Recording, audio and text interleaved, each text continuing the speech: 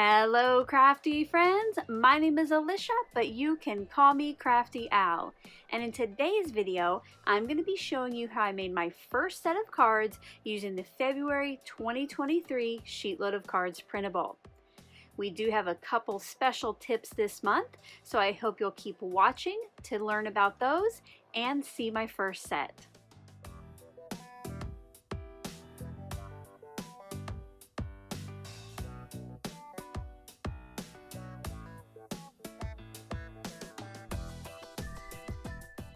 I'm super excited to be here for today's process video, which is all about the February 2023 SheetLoad of Cards. We're going to be making 12 cards today with just 2 pieces of 12 by 12 pattern paper, 5.5 pieces of cardstock for matting, and 6 pieces to yield those 12 card bases. Now, if you haven't yet downloaded the February 2023 printable and you want to do that, make sure to check out yesterday's debut video, which is linked in that description box below. And don't forget, when you're done with my video today, make sure to check out what my team of collaborators has created this month. Now, we have been using a hashtag to kind of drive that hop here on YouTube, but we've noticed that it hasn't been working the best. So do go ahead and try the hashtag in the title, but if that isn't working, a couple other things you can do are I will add the videos as soon as possible to the playlist, which is linked in the description box, and I will also have a link to everybody's channels and Instagram accounts down there. Hopefully with one of those ways you'll be able to go see what they created and leave them some love. Now, if you're going to create with this month's SheetLoad of Cards, don't forget about the 2 hashtags at the top if you share here on YouTube or over on Instagram or TikTok. Now, you can also send in a card for the end of the month video, so in the description box I do have a link to the Show Us Your SheetLoad Guidelines video. I always love to see what you're creating. As I mentioned in yesterday's video, this month we do have some extra special tips that you'll want to watch the full process for.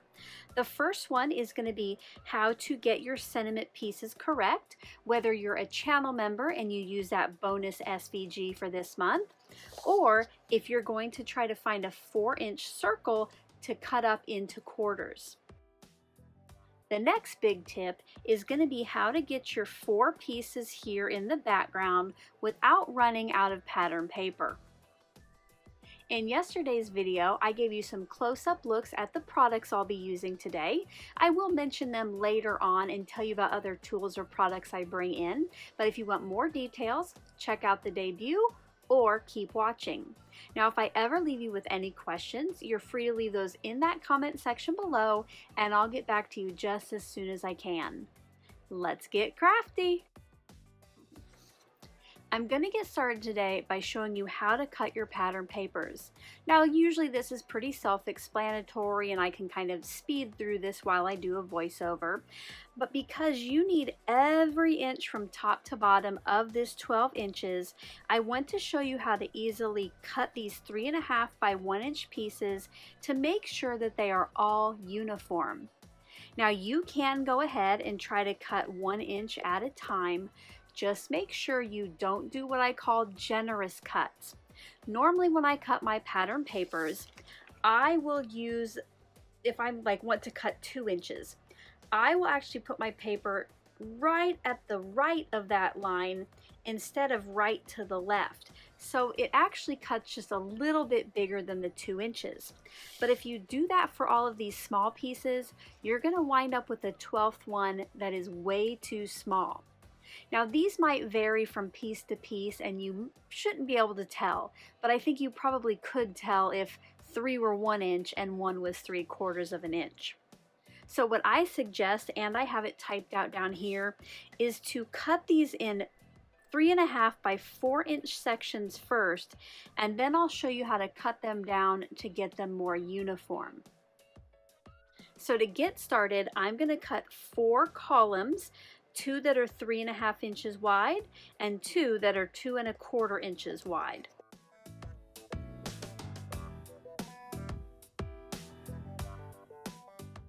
There is a very thin strip left, and later we'll see if we can't decorate the inside of our cards with these and use up all of the paper. For the next cuts, you're going to want to get your 3.5-inch wide strips. And we're going to go ahead and cut each of these into 3 pieces that are 4 inches tall. Again, I'm not going to use a generous cut because I need all 12 inches. So if you look here at my trimmer, instead of putting it to the other side of the black line where you can't see it, I'm going to cut it where it's just to the left. And then we're left with that third one that is 4 inches tall too.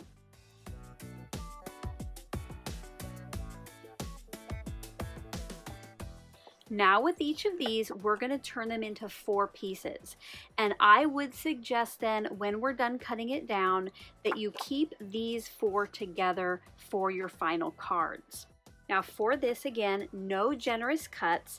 And because my trimmer has measurements to the left and right, what I'm going to do is the first one, I'm going to center it between the 1-inch mark on the left and the 3-inch mark on the right. Now for the second cut, I'll center it between the 1 and the 2 inches. And finally for the last one, I'll center it between the 1 and the 1. And because it's hard for me to get my fingers in there and hold it down, I'm going to bring in my Scotch removable tape, and I'll use this for all of the cards today. And I'm just going to get it lined up between those two. Put the piece of tape down there to hold it. And then I can go ahead and cut those, and the tape removes without tearing any of that pattern paper. Again, I'm going to keep all 4 of these together, and you can see here they are all the same size. Now for the second piece, I'll show you what to do if you don't have measurements on both sides of your cut line. This is really going to be just cutting 1 inch at a time, making sure not to do generous cuts. So for the first one, I'm just going to line it up on the left side of the 3-inch mark. Then I'm going to scoot it down to be on the left side of the 2-inch mark. And finally, scoot it down once more so it's at the left of the 1-inch mark. And I'm going to use that same piece of tape to hold it in place while I cut it.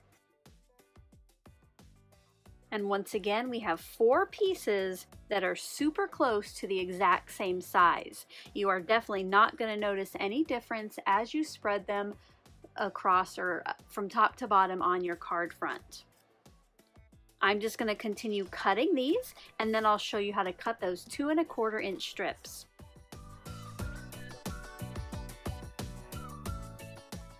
Now I'm going to show you how to cut the 2¼ inch wide strips for pattern paper piece B. Just like with the first strips, we're going to cut each piece into 3 pieces that are 4 inches tall, but then there won't be any more cutting needed for this. Again though, because we do need that full 12 inches, make sure that you don't do generous cuts, that you cut them right at 4, or maybe like I do, just right to the left of your 4-inch cut line. So here's a look at all the pieces you'll get out of one sheet. This is actually 30 pieces. So I realize it's a lot to keep track of. I would just suggest keeping the little pieces offset so you can grab the 4 for each card. Now let's go ahead and cut that second piece of paper just like the first. While I work on cutting that second piece of pattern paper, I wanted to stop by with a little shout out. In the month of January, I had some channel members reach 1 year of channel membership. Thank you so much, everyone, for supporting me here each month. You keep me crafting here on YouTube, and SheetLoad of Cards free for all.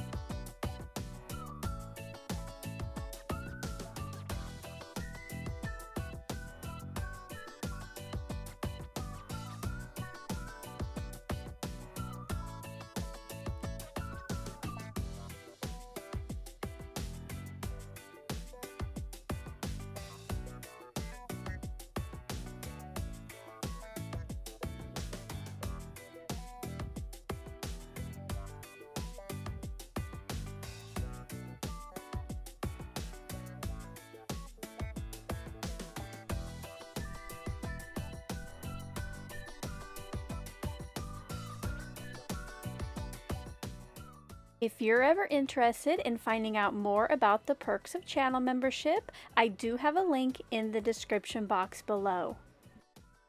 Now we're going to cut cardstock 1, which you will need 3 sheets of coordinating cardstock.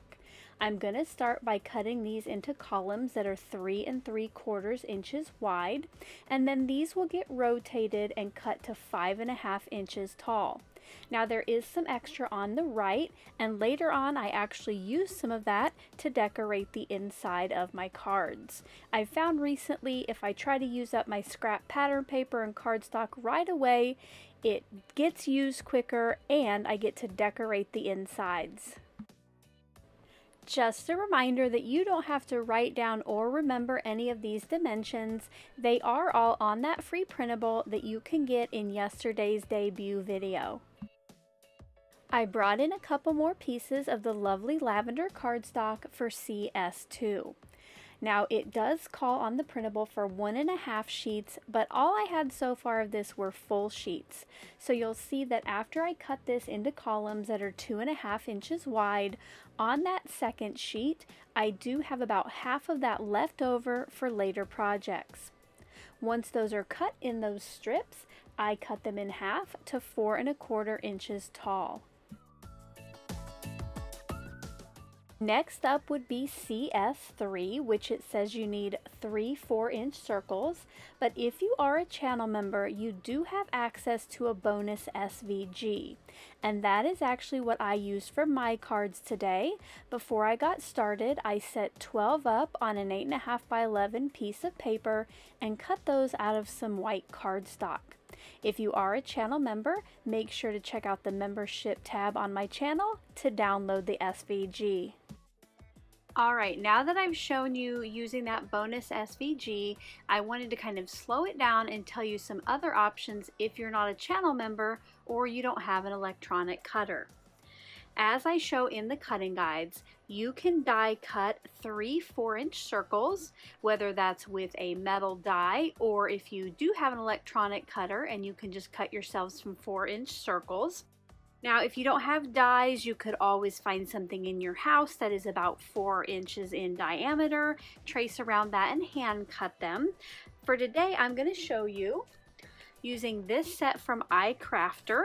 I measured the largest circle and it is right at 4 inches. Now, if you have some circle dies, but they're not quite 4 inches, that's okay. You just might have to adjust the size of your sentiment. And when you do your cuts, make sure you know what half of yours is. So what I'm going to do is go off camera and cut a circle from this largest die so I can show you how to cut it down. So here is my 4-inch circle. Again, if you don't have one quite this size, you'll just want to figure out how wide it is and then cut it in half. So since mine is 4 inches wide, I'm going to cut it 2 inches every time I do cut. Now yours might not have a decorative edge. That is completely okay. This is just the die I had that was 4 inches. So I'm going to bring it to my cutter and I'm going to line it so it is spaced, or it's centered between the 2 inches on this side and the 2 inches on the left. Now again, if you don't have measurements over here, you'll just want this up against the 2-inch mark. Now since I do have a decorative edge, I'm going to rotate it a little bit so it cuts between those openings.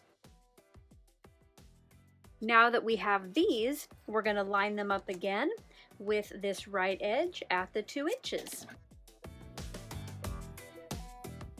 And here we have that same shape for the card front. You'll see here it fits just like the SVG file. So again, there's different ways you can do this. Make SheetLoad work with what you own. For my card bases today, I used 6 pieces of edible eggplant cardstock, and because I wanted top fold cards, I cut each of these pieces in half to 4.25 inches. Now you could definitely fold this by hand, but it is pretty thick cardstock, so I brought in my score buddy, put a score line there on the 5.5 inches, and then folded it and reinforced it with the bone folder. Now all of the pieces are cut, so we can start assembling our cards. The first thing we're going to do is take cardstock 1 or CS1 and the sets of 4 pattern papers that we cut. Now for this first card, I was going to show you how you can do this a couple ways. You can lay out your pattern paper so the pattern flows from top to bottom, or you can mix and match it. Well, I was not being careful enough, so after I added adhesive to the second one, I actually put that on the card front wrong, but I will show you later one that flows better. To get your pattern papers onto the cardstock, you are going to put one at the very top, centered left to right, aligned with the top of CS1. Then one goes right below that, about 1/8 of an inch. And finally, the last 2 pieces go at the bottom, kind of mirrored to what you have done at the top. Now you're always welcome to spread these out more if you want, or if you want that 1/8 of an inch border at the top and bottom of this piece. This is just a jumping off point, and you can definitely make these your own. For the next card, which I'm going to use that second pattern, I did not worry at all about if the pattern flowed from top to bottom.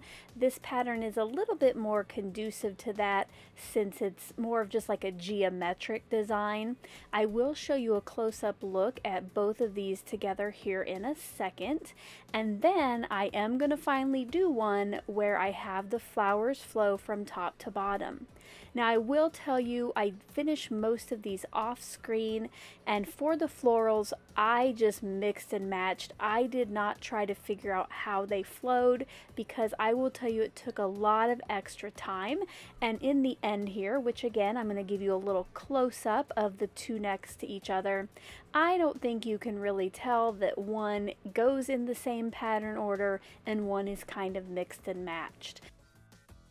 I continued adhering these strips to their mats until all 12 were finished.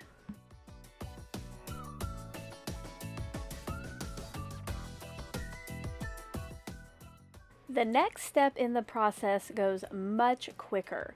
You are going to mat together CS2 and pattern paper B. Those are the smaller of the cardstock and pattern paper pieces. Now these just get matted so there's a nice even border all the way around the edges. Now you're going to bring back in your card bases, and we're going to add these matted pieces to the front. I did switch up the patterns so you have the opposite pattern going with its background, and I'm going to start by adding the larger one centered on the card front. Now this will fill the card base top to bottom, and you have about 1/4 of an inch, I think, to the left and right of that.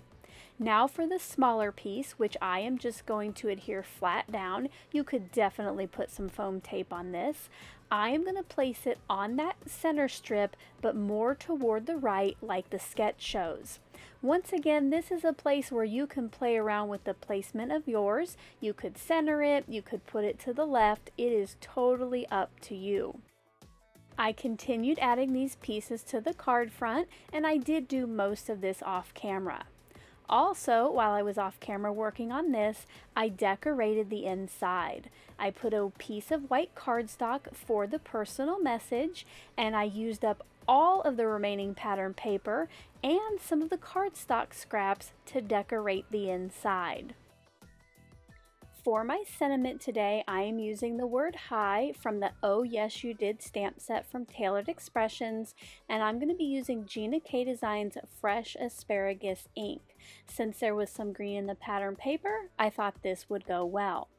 I will be setting this up in my Mini Misty, so I can just get the stamp set up once and then get all 12 of my sentiment pieces stamped quickly. I tried to center the word hi as best as possible in that area, and I made sure that each time before I stamped that my sentiment piece, that corner, was all the way down in the right hand corner of the Misty. I did decide to switch out my big ink pad for my cube of the same color, just because sometimes I find when I ink up something small on the Misty with a larger pad, it gets all over the door. So I was just hoping to keep things a little cleaner by doing this. In no time at all, I had my 12 sentiments stamped, and while I was off camera finishing those, I used this die set, which was a coordinating product for last month's Spellbinders card kit of the month, and I cut some of the kind of ferny pieces to decorate the front of the card. I did 12 of 3 different shapes. And for some added dimension, I added foam tape to the back of each of my sentiment pieces. Now it's time to put together our focal points and finish these cards. I placed my high sentiment where it would eventually go, and then I kind of arranged the 3 die cut pieces behind that. When I thought it looked good, I brought in my fine tip glue bottle, added some of the glue to the back of each of the green pieces, and got those adhered down. Now I didn't focus on getting glue on the stems because once I peel the release paper from the sentiment, that will help hold those in place.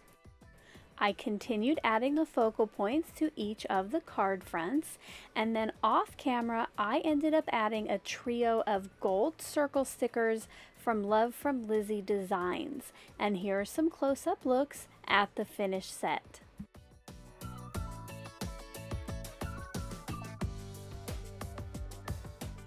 I hope you enjoyed seeing how I put together my first set of cards using the February 2023 Sheetload of Cards.